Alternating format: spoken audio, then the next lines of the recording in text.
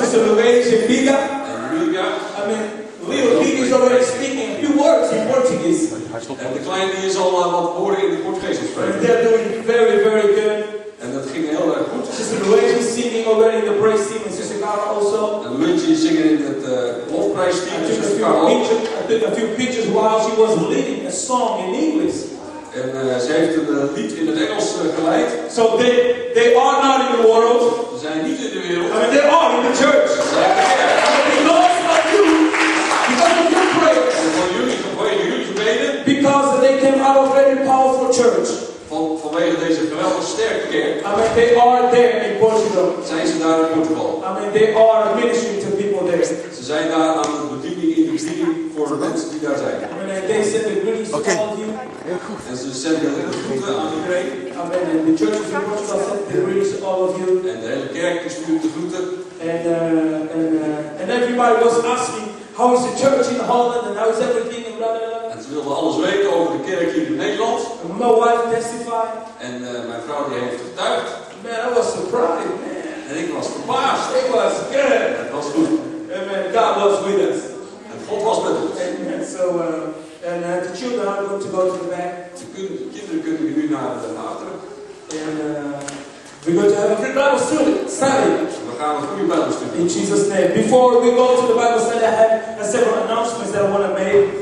Voor de Bijbelstudie heb ik nog enige aankondigingen. But is there anybody here that does something in the church? I don't care what you do, but you do something in the church. Is er iemand hier deze aanwezig die iets in de kerk doet?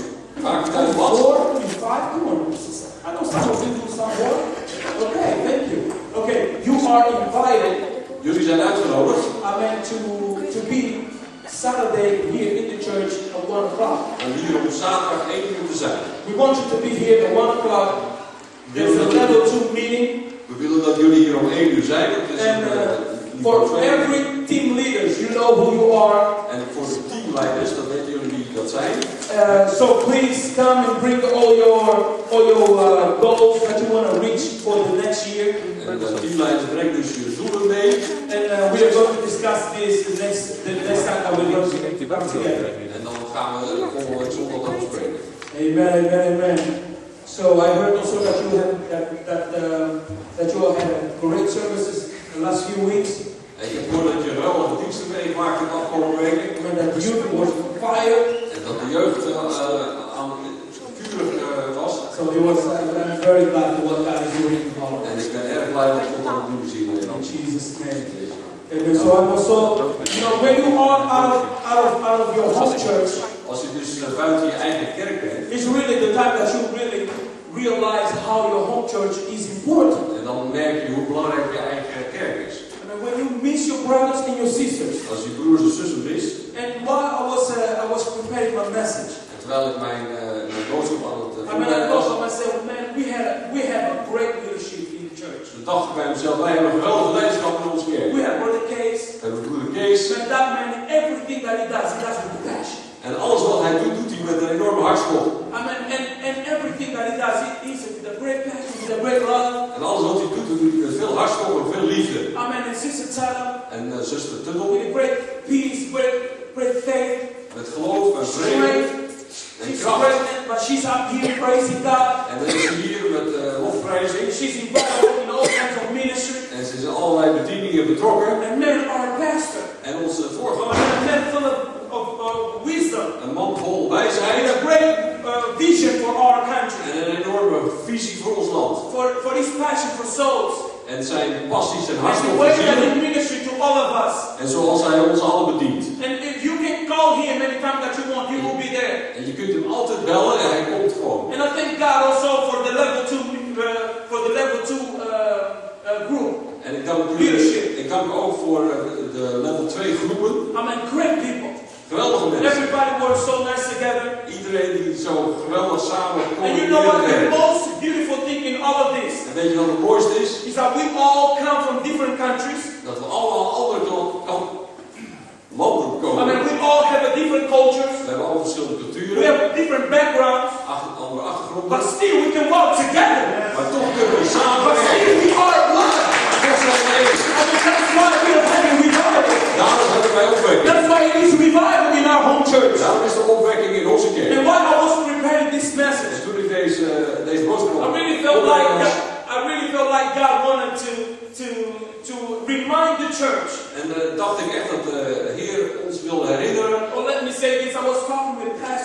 Ik was met de voorganger aan het spreken.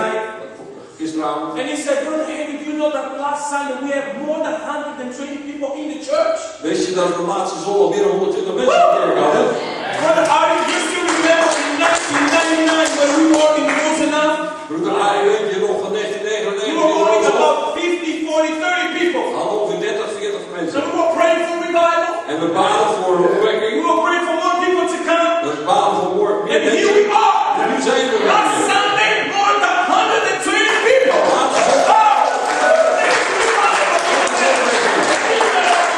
And I really felt that God, you know, I was talking with the pastor, I was very thrilled, very happy. En ik sprak met de voorganger, ik was heel blij. And you know what? And I really felt that God wanted me to remind the church. En ik herinner me dat God de kerk wil herinneren aan iets. I mean, if there is anything that the devil hates the most, Als er iets is wat de duivel hekel heeft, is when Christians are unified. dat is als christenen één zijn. I mean, when Christians are bind together. Als christenen zich verbonden voelen samen. And because of that, En daarom his first goal is to destroy the church. is zijn eerste doel om de kerk te vernietigen. He doesn't have nothing else to do it. Als er niks anders te doen is, I mean, he only focused on one thing. dan kan hij op één ding zich helemaal Is to richten. destroy the church. En dat is dat hij de kerk wil And vernietigen. that's why I came up with this subject for tonight. En daarom kom ik met dit onderwerp I mean, aan. there is power in unity. Er is kracht in eenheid. There is power in Er unity. is kracht in eenheid. Unity you will find out in every area of your life. En eenheid vind je in elk gebied van je leven. Unity you will find in your marriage. Eenheid vind je in je huwelijk. I mean, unity you will find on your job. Eenheid vind je in je werk. Unity you will find in your family. En je vindt het in je familie. Unity you will find in your church. Je vindt het ook in je kerk. I mean, everywhere that you go, you will find the word unity. Ja, waar je ook gaat, overal vind je het woord eenheid. And while I was studying, I was doing my studying about this only word unity. En terwijl ik deze studie voorbereidde, I was able to pick it up some other words. en keek ik naar enige andere woorden, I mean, like harmony. zoals harmonie, I mean, singleness. eenheid, I mean, oneness. eenheid, I mean, togetherness. samen zijn. And the most beautiful thing is that all of them are in the Spirit of Christ. En al deze dingen zijn in de geest van Christus. But now that's why I do understand Maar nu begrijp ik dan ook that's why that the disciples were so unified. dat de discipelen zo ontzettend één waren. I mean, after that the Holy Ghost was poured out. Nadat de Heilige Geest was uitgestorven. When they received the Holy Ghost, Toen zij de Heilige Geest the Bible ontvangen, says, zegt de Bijbel, I mean, that the Holy Ghost came upon them. dat de Heilige Geest I kwam mean, like a rushing mighty wind. op hen met een machtige wind. I mean, and filled the whole house. En vulde het hele huis. And all of them were filled with the Holy Ghost. Alle werden vervuld door de Heilige Geest. And only because of the power of unity. En alleen vanwege de macht van de eenheid. I mean, the power of the Holy Ghost. De macht van de Heilige Geest. The spirit of unity. De geest van I eenheid. mean, creates an atmosphere so that God can operate. Schept een atmosfeer dat God kan werken. I mean, there is power in unity. Er is macht in eenheid. I mean, there is power when people gather together. Er is macht als mensen samenkomen. In one mind and one accord. In één eenheid en één And then samenzijn. with the same vision. Met dezelfde With visie. the same goal. Hetzelfde doel. With the same purpose. Hetzelfde doel. There is power when the children of God come together. Er is macht als mensen There is samenkomen. power when we believe on the same thing. Er is macht als wij hetzelfde geloven. There is power when we believe that God is going to do something miraculous. Er is macht als wij geloven dat God iets geweldigs kan There doen. is power when the children of God come together. Het is geweldig als de kinderen Gods komen samen in één geloof. There's something deep inside of my spirit. En sommige dingen diep in mijn geest. I mean, said, and lets me cry out. Laten mij I uitschreeuwen. mean, God help me to grab the vision that my pastor has. O Heer, help mij om deze visie die onze voorganger heeft, om die te begrijpen. Oh, God help us to grab the vision that Pastor Tyler has. Help ons om te begrijpen wat de visie van de voorganger te doen. Because brothers and sisters, if we all join together, Want broeders en zusters, als we allemaal samen zijn, I believe that we only not going to see 120 people in our church. dan zien we niet alleen 100 mensen in onze kerk. We are going to see 500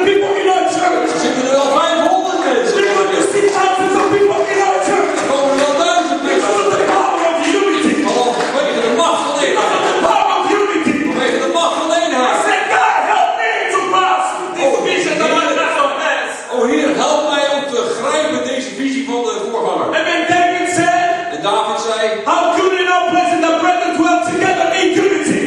hoe plezierig is het als broeders wonen in eendracht. I mean, David got the revelation. En ze hadden de openbaring. I mean, David got the revelation. David had de In openbaring. the New Testament, they got the revelation.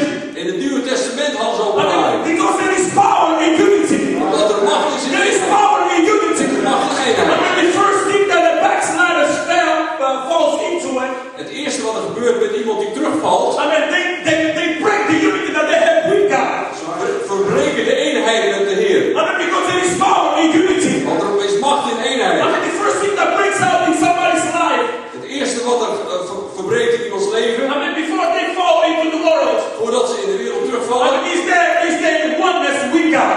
is de eenheid met de Heer. Let's open our Bibles in 1 Corinthians chapter 1, 1 Korinthe 1 gaan we lezen, verse 10. vers 10. Even spreken. The manager knows me. De mensen die kennen Helio. I'm a child of God. En ik ben een kind van You God. don't mess with Helio Gonzalez. Ja, je kunt niet zo Hey, Helio. you don't mess with Sister Shumara Jesus. Je kunt ook niet met zuster Shamara. Yes. Jezus. You don't mess with Mordecai Jesus. Je kunt niet met broeder Jezus. You are a child of God, my brother. Je bent een kind van de Heer. God will never forsake you. God zal je nooit He's never verlaten. gonna leave you. Hij zal je nooit He's verlaten. always with you. Hij is altijd met je. And that's why they gave me the job. Als je baan nodig hebt, I mean, they gave me the job. hij heeft mij de baan I gegeven. mean, God is always with you. God is altijd met je. God is with you. God is met jou.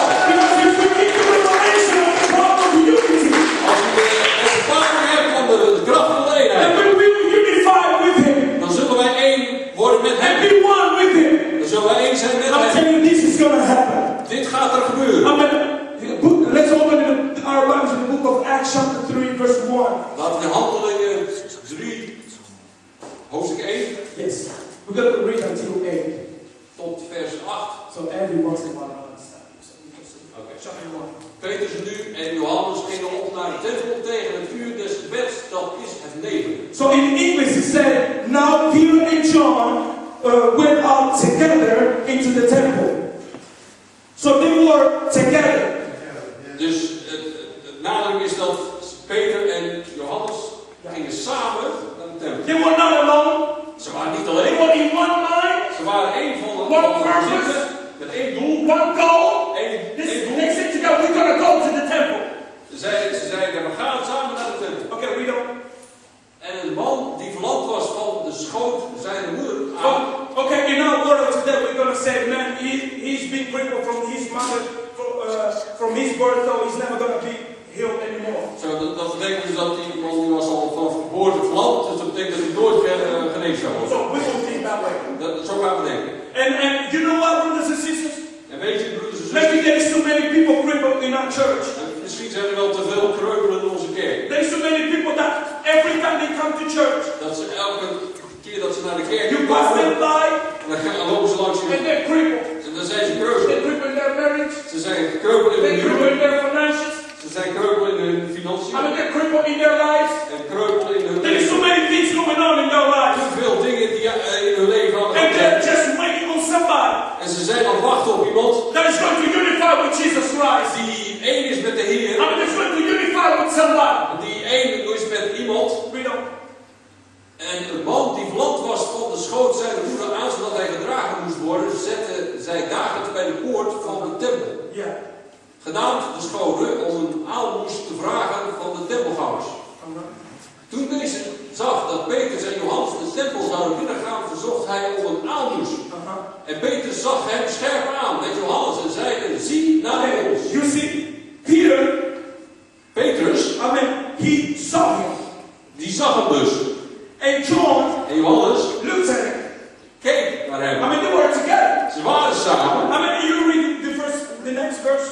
En Petrus en hij hield zijn blik op hen gevestigd in de verwachting iets van hen te ontvangen. Okay, so, and read on. Maar Petrus zei, zilver en goud bezit ik niet. Okay, Maar, stop. You know, Peter weet je, Petrus, looked at him. kijk naar hem. And John En Johannes, said, look at us. en zegt, kijk naar ons. You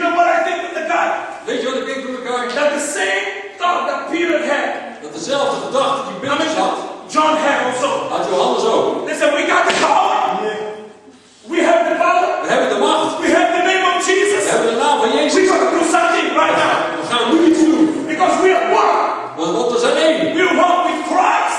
We zijn één met de And Jezus. we're one together. En één We samen. believe on the same thing. We geloven in hetzelfde We ding. believe that God is going to change the life of this We man. geloven dat de Heer iets gaat veranderen We in het believe leven van that deze Jesus man. is going to make this man walk again. We geloven dat God deze man weer laat wandelen. We believe. Wij geloven. We have faith in it. We hebben er geloof in. We know. Maar Petrus zei, zilver en goud bezit ik niet, maar wat ik heb, geef ik u. In de naam van Jezus Christus de Nazareër. Wandel. And then Peter and John said, silver and gold have I none. Such I have is these I give it unto thee. What I have is Jesus Christ. Wat ik heb is Jezus Christus. Silver and gold I don't have. Zilver en goud heb ik niet. I don't have any of these things that is going to pass away. Ik heb geen dingen die toch weg I have Jesus in me. I have the power of Jesus in me. In the name of Jesus Christ, I may stand up and walk. Sta op. I make the miracle to place. And the miracle to place. Wonder gebeurde. I mean, because there is power in unity. Er is macht in There eenheid. is power when you bind together with somebody. Er is macht als je samen bindt met iemand There is anders. power when you bind together with Jesus Er Christ. is kracht als je samen bindt met Brothers and Jezus sisters, Christus. we have more than 120 right now. We hebben 120 mensen in de kerk. I mean, but now we want to see the miracles happen. Maar nu willen we het wonder zien We gebeuren. want to see the blinded eyes be open up. We zien dat de Blinded eyes. blinden het gaan zien. I mean, we want to see the crippled be walked again. We zien dat de blinden I kunnen mean, we worden. want to see them come out here. We zien de mensen die lam zijn. We want to see them walk again. Die ook weer gaan wandelen. Those that have been there. You can't even say for them. Ze zullen nog een keer wandelen. Ze zullen weer Because I believe in Jesus Christ. Because you believe in Jesus Christ. I mean, if you believe in let you say amen. Let's have revival. Let's have victory. Let's praise God. I mean, let's worship God. Let's evangelize the world. Let's have 500 people in a church. But there is power in unity. Power and authority in unity. I get the Holy Ghost. Let's stand together. Laten we staan. I mean, I believe that Jesus is going to change. Ik geloof dat Jezus verandert. I mean, I believe that Jesus is going to change the life of many people in this church. Ik geloof dat Jezus het leven van velen Brothers and sisters, we will have revival. We zullen wel opwekking hebben. Come on, 120 is not enough. 120 is niet genoeg. I want 500. Ik wil 500. I want 600. Ik wil 600. I want to see more people coming to Jesus. Because the trumpets will sound. De trompetten zullen. I mean, we all will be there in heaven. We zullen alle opkomen. And we're going to meet the Lord Jesus Christ. En dan zien we de Jezus Christus. We want to be with Jesus. We zullen met Jezus. We want to be with Jesus. I want to be in our difference.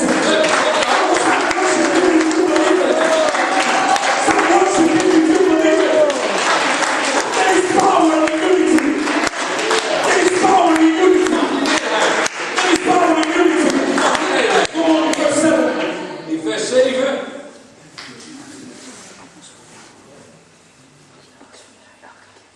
En hij greep hem bij de rechterhand en richtte hem op en terstond werden zijn voeten en enkels stevig. En hij sprong op en stond en liep heen en weer en hij ging met hem de tempel binnen, lopende en springende en God lovende. He began to worship God. Hij begon God te springen. He began to rejoice for what God did in his life. Hij ging vreugde scheppen in de Heer. That's why every time that we come to church, brothers and sisters, Dat is elke keer als wij in de kerk komen, you need to praise Him because He won't come out of your bed. moet je lofprijzen, want je opgestaan. You need to praise Him Je moet hem lofprijzen. because He's still breathing. No one without a machine. Je bent niet als een machine. You still breathe out. No Je one bent nog without a steeds aan het machine. ademhalen. I mean, you're still alive. Je bent nog steeds in There's leven. a good reason to worship Him. Er is een goede reden om hem There's te a good danken. reason to praise Him. Een geweldige reden om hem You te need to praise Him every day. danken. Elke dag. You need to worship Him every day. Elke dag. Because you were made in His image. Want je bent in zijn beeld And gemaakt. His power in praise. En er is een And kracht. His power in worship. Kracht in I mean, do you really know what praise is? Weet je werkelijk wat lofprijs is? So when you're praising God, Als je God lofprijst, you are literally thanking God for what He did in your life. dan zeg je wat God gedaan heeft in je leven. But you may say, Brother, hey, I'm going through hell and hot water in my life right now. Oh, maar broeder Helio, tijd heeft op dit moment. But I'm telling you, Maar ik vertel je, you need to rejoice because you're here. je moet vreugdevol zijn. And you are alive. Je bent levend. And you are alive. En je bent in leven. You're not dead. Je bent niet dood. You're still alive. Je bent nog steeds in You're leven. still here. Je bent nog steeds hier. You're still in the house of the Lord. Je bent nog steeds in het So huis. therefore, you need to praise Him. Je moet hem You prijzen. need to worship Him. You need to clap your hands. You need to magnify the name of the Lord. You need to magnify the name of the Lord. There is power in praise. In the name of Jesus. I want to sit down to the throne tonight. Iedereen naar voren komen graag. I don't care if today is a Wednesday night. We still have a lot of time. Ik weet, het maakt mij niet uit of het nou woensdagavond is of het al tijd is. We hebben nog veel tijd. We still have 20 minutes. We hebben nog 20 minuten. You know, the beautiful thing in the hotel that we were, Het mooie van waar wij waren op vakantie. and then we will open the curtains, We deden de gordijnen open. and then we could see the palm tree, En we zagen van het hotel de palmbomen. and every morning we heard the sea going. En elke ochtend hoorden we de zee bruisen. You know what? The sea praises God. Weet je dat de zee ook de Heer If prijst? every morning the sea praises God, Elke ochtend lofprijst if de every zee. morning the birds they sing a praise song unto the Lord, En elke ochtend zingen de vogels I believe lofprijs that aan the de Heer. children of God Most High, En de kinderen van God, I mean, they must praise Him and lift up their voices and worship Him. zij moeten hem ook aanbidden. I believe that they must worship Him. Zij moeten hem ook I aanbidden. believe that we all must worship Him We moeten every day hem in ook our lives. aanbidden. Let's worship Him right now. Laten wij hem aanbidden. Let's worship Him right now. Lift up your voice and worship Him. Heb je stem tot hem. I don't care